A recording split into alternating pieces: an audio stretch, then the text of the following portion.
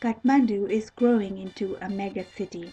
There is more private transportation on the road than ever before, together with public transportation like Safa tempos, buses, and microvans.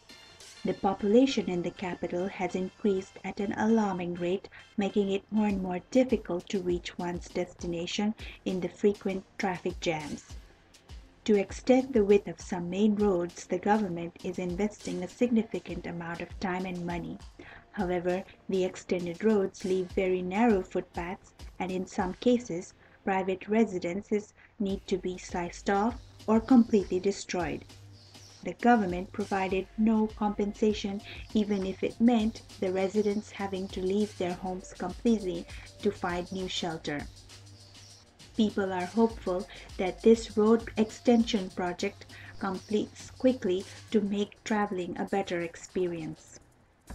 Many seasonal workers got jobs as manual laborers for this project, though they work in highly risky conditions. Here is a short chat with one of them. नमस्ते दाइ तपाईँ कुन ठाउँको हो रे म चाहिँ खोटाङ जिल्लाको मेरो घर चाहिँ अनि तपाईँको नाम के हो मेरो नाम चाहिँ जितेन राई हो जितेन राई अनि तपाईँ यहाँ यो डन्डीमा ठोकिराख्नु भएको थियो हैन तपाईले कति घर ठोक्नु भयो यो चाहिँ ढलान फुटाको बेसी गरी हामी चाहिँ घर बनाउने काम गर्छ कार्पेन्टरहरुमा चाहिँ हैन अब अहिले त्यो काम नभएको कारणले गर्दाखेरि अनि साथीहरुसँग आएको हैन अनि दिनको कति पाउनुहुन्छ पैसा छैन खासै अब त्यही हो 4-5 कमिन्छ हो अनि यसमा अब धेरै यो त ज्यानको खतरा छ नि हैन है अनि ढलान फुटाउने काम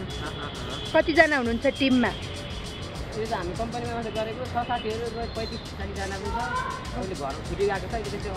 18-20 जना होला यो बाटोको चौडाइ बढाएर दायाँ बायाँको घरहरू काटिरहेकोले यसले गर्दा धेरै मान्छेले काम पाएको छ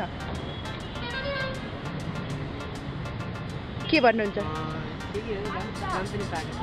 हो काम पाएको छ